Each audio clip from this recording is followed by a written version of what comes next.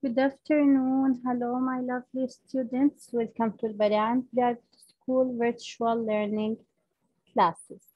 Our story is Bruno's New Home. So the new story is Bruno's New Home. So the main character here is Bruno. Look at the picture. When you look at the picture, you're gonna know that Bruno is a bear. So we're going to read a story about Bruno. The genre of the story is fantasy. What's the meaning of fantasy? The fantasy story is a made-up story that has imaginary character or events, but it cannot happen in the real life. It's a made-up story, but it cannot happen in the real life. Why? Because it has imaginary characters or events, like talking animals, like superheroes. Okay.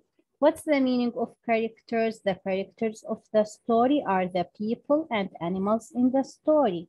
The setting of the story is the place and the time. So let's start to take the vocabulary. The new vocabulary words.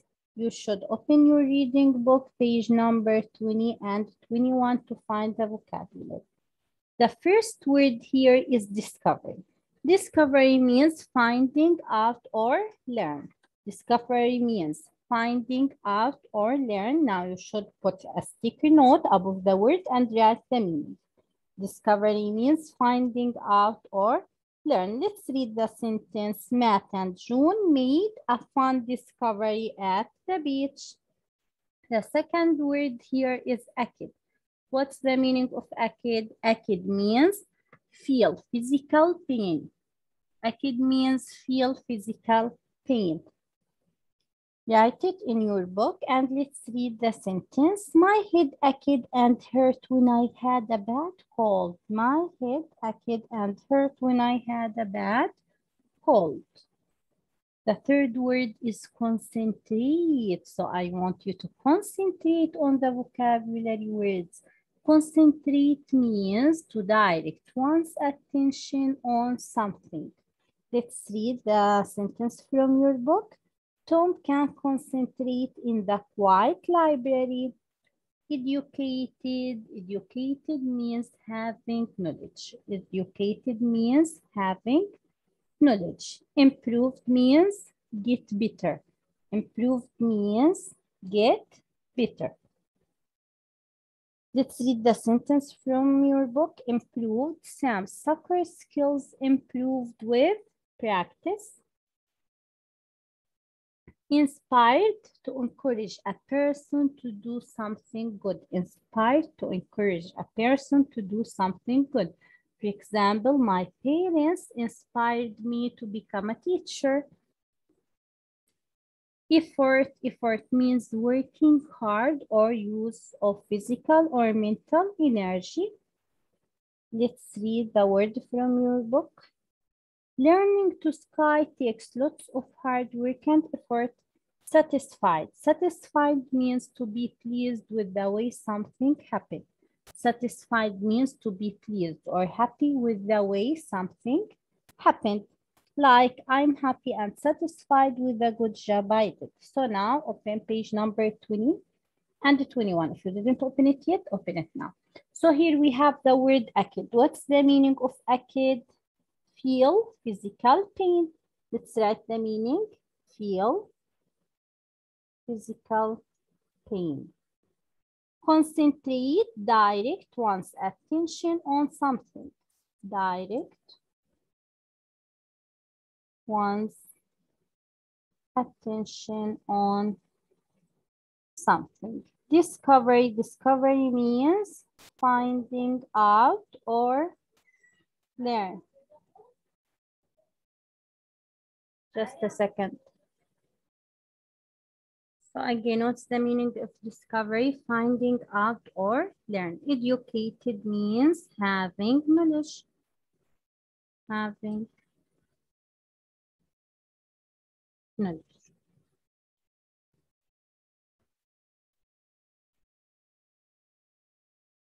So let's read the sentences. A kid like my head, a kid and hurt when I had a bad cold. Concentrate, Tom can concentrate in the quiet library. Discovery, Matt and June made a fun discovery at the beach. Educated, Jan went to school to be educated. Page number 21. Effort means working hard or use of physical or mental energy. Let's write the meaning.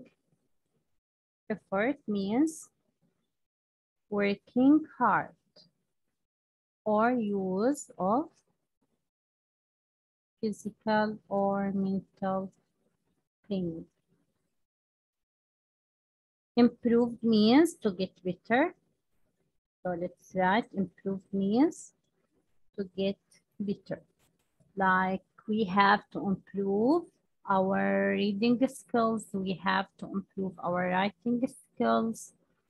We have to improve our maybe soccer skills. Inspired means to encourage someone to do something good.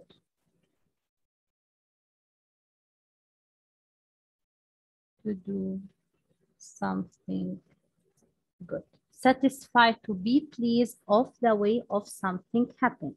To be pleased with the way something happened. To be pleased of the way something happened.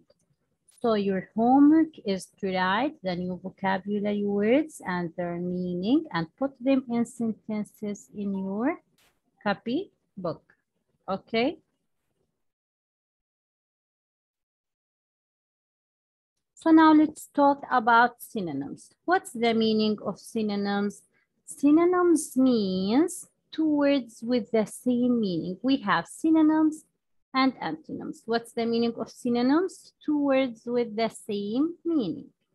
Antonyms, two words with opposite meaning.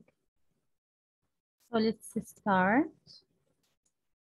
The synonyms are words that have the same meaning, like children and kids, present and gift, like, for example, start and begin, choose and select, drop and fall, finish and end. They are two words, but they have the same meaning. They have different spelling, different pronunciation, but the same meaning, like hard and difficult, like good and well, idea and thought, like noisy and loud, pretty and beautiful, sad and unhappy, quiet and silent, tired and sleepy, present and gift. So it's the same if I say silent or quiet. If I say I'm sad or I'm unhappy, oh, this is beautiful, or your hair is pretty, that they have the same meaning. For example, I got many presents for my birthday, or I got many gifts. So both the words have the same meaning. This is the meaning of synonyms. The synonyms are two words with the same meaning, tiny and small, stinky, smelly. What's the meaning of antonyms? The antonyms, two words with opposite meanings, like short and long, like old and new. So the antonyms and synonyms are two words, but the synonyms have the same meaning. The antonyms have different meanings. Now, get your turn practice book and let's solve the vocabulary. What can you become if you study often? We or I will become educated. What's another word for hurt? A kid. Here, educated. What's another word for hurt? A kid. What word might describe someone who's pleased after a meal? Satisfied. So let's write satisfied.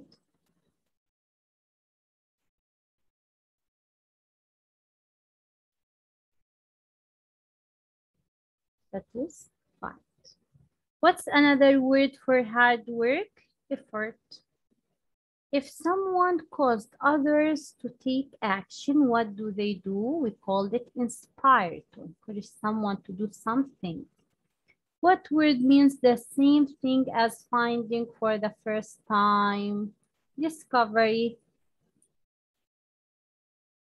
If you want to carefully study for a test, what do you need to do? We need to concentrate. If we have a test, we need to concentrate and put our attention on the test. So let's write concentrate.